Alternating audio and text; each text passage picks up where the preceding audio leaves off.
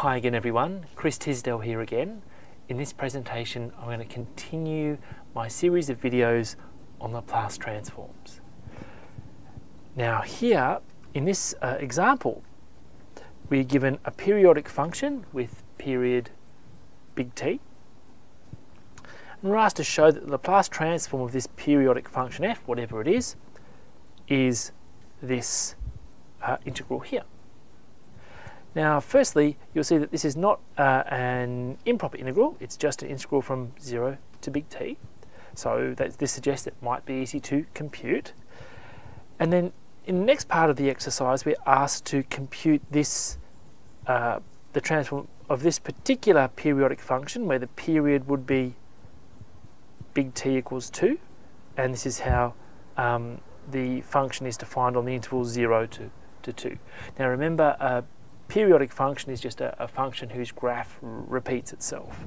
So for example, in this case here,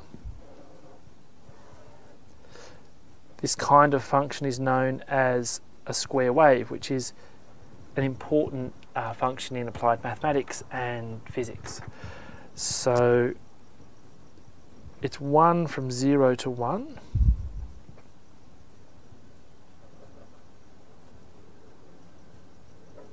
And then it's 0 from 1 to 2.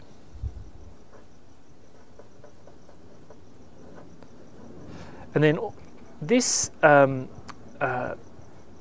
says that f is periodic with period 2. So we've drawn the graph of the function on the interval 0 to 2. Then all you do is you take the graph, you copy it, and you shift it, and you paste it. You copy it, you shift it, and you paste it. So you shift it 2 units. Okay. So if I was to do that, then I would get the following.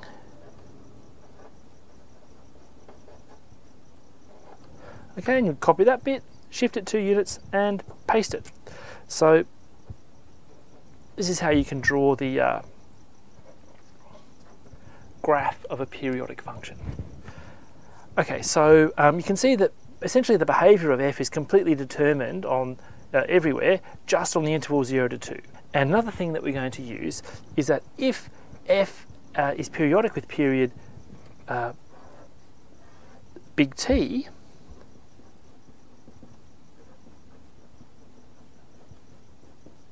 this implies the following. For every integer n, this is true. Okay, now as a little exercise you might want to see if you can prove that. Okay, so let's call this part A and let's call this part B. Okay, so we asked to come up with this general representation first. Alright, now by definition the Laplace transform, which we denote by this curly L, is an integral transform. So basically what you do is you form an improper integral by multiplying the function of t by this exponential and integrating by with respect to t.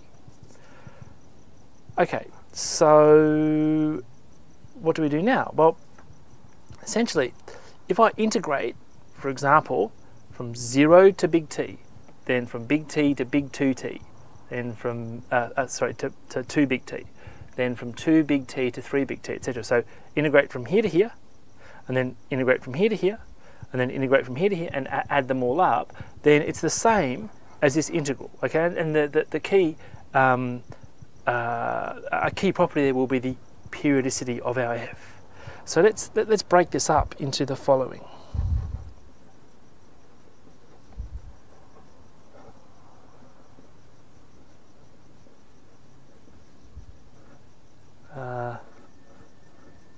That's a E.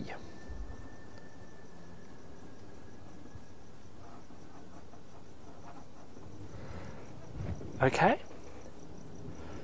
All right, so that's just basically integrating over each interval of interest. So now what we're going to do is bring this identity in a minute, but first what we're going to do is make a change of variables. We want to essentially get the lower limit to a 0 and upper limit to a big T. So let's make a change of variables. So I'm going to let t be x plus n times big T.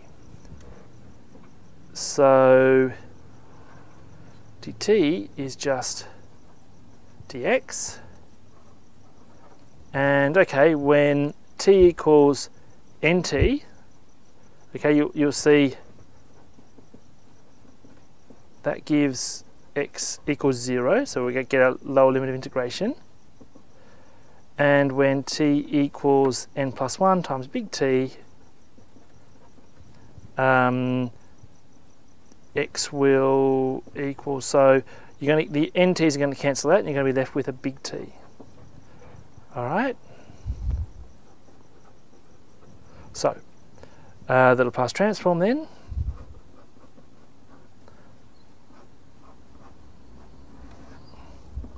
is the following. So this sum's still going to be here. We're going to be integrating from 0 to t, big T, with respect to x. Let's replace little t with this.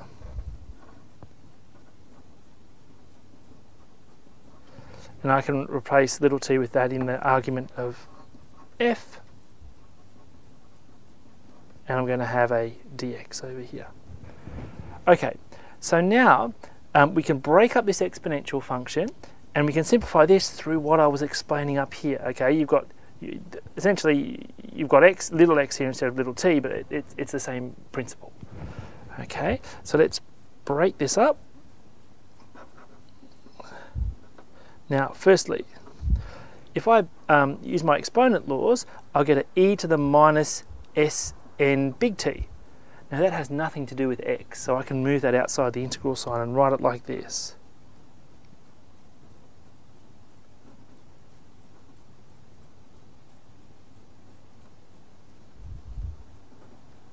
Okay. I'm going to be left with e to the negative sx, and this will just go to fx from this part up here. Okay, well, if I just put these brackets in, what have we got over here? We've actually got a geometric sum or series in e to the minus s big T.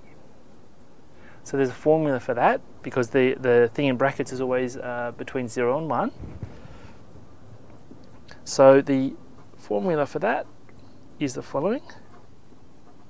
Okay, it's 1 on 1 minus whatever's in the brackets. Okay, and this is just, we can just keep it the same.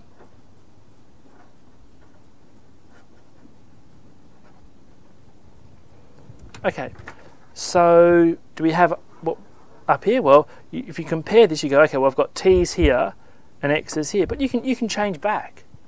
Okay, so because x is a dummy variable here, t is the dummy variable here, so we can change back easily.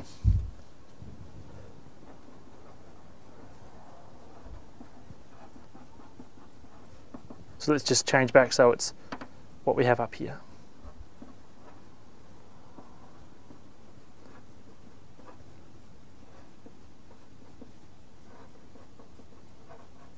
And we're done.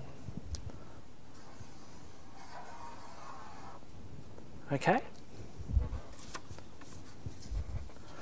All right, well, let's apply this result to an example, this square wave type function here. Essentially, to compute the Laplace transform of this, all you want to do is apply this formula for a specific big T and a specific f. Okay, so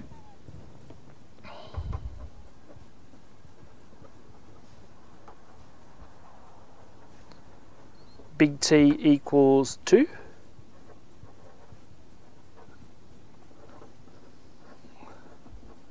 So the Laplace transform is something like this. So it's going to be minus 2s. Now, normally we would integrate, of course, from 0 to big T. So you go from 0 to 2. But you can see for this part of the interval of interest, the function is just 0. So we don't really need to integrate all the way to 2. We can just integrate from 0 to 1. Okay, and on this interval, the function is just the constant function 1. So now it's just a matter of evaluating this. So we can integrate with respect to t, keeping s as a constant if you like, and we'll get the following.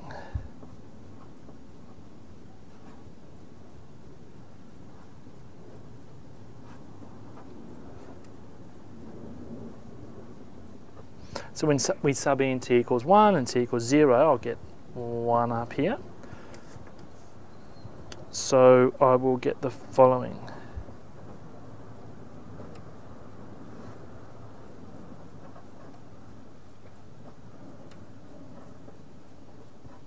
Okay, now you can clean this up a little bit if you want to.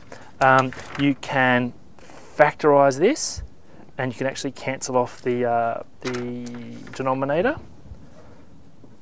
Okay, so factor this into, 1 minus e to the minus s and 1 plus e to the minus s, and you should end up with something like the following.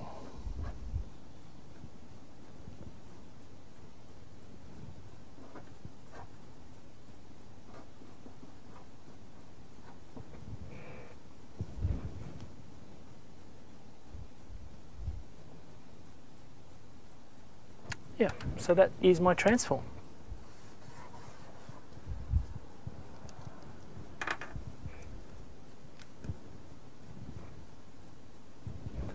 Okay, so I hope you've enjoyed this presentation.